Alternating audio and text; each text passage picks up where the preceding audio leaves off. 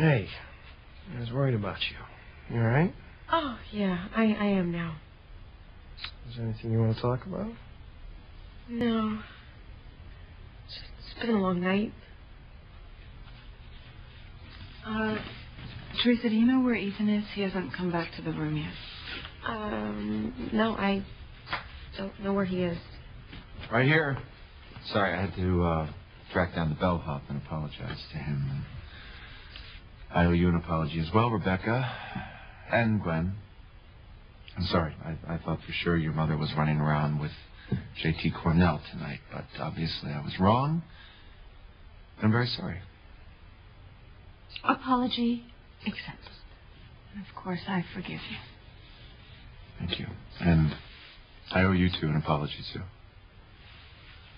I know you were just trying to have a nice evening with Teresa, Jared, and I was trying to have a nice evening with Gwen, and I seemed to pretty much ruin it for everyone, so I am very sorry.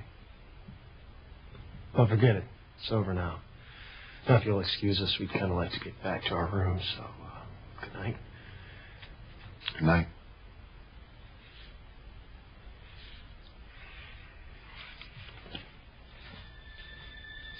What is Teresa up to?